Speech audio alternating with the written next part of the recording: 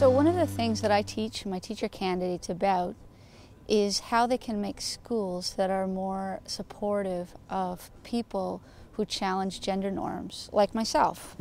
And so one of the ways that I do that is by including my body as one of the texts that students read in the classroom.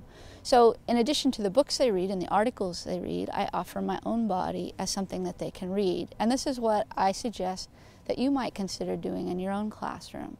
For example, I'm trying to teach about the issues of making sure there are bathrooms available to people of all different genders.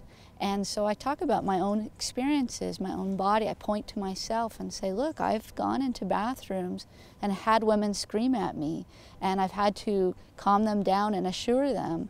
And then I go from that and talk about the data available in Canada today.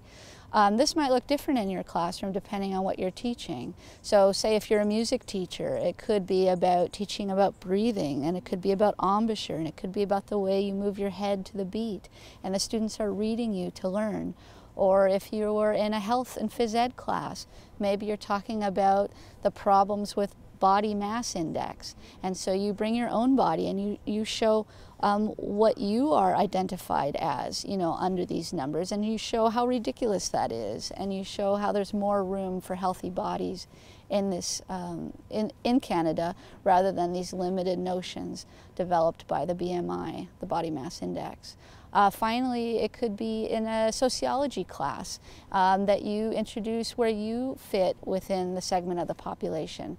Maybe if you're talking about what Generation Xers do, or Yers, or Z, maybe you talk about your own experiences with technology, or your own experiences in the type of foods you eat or the entertainment you consume.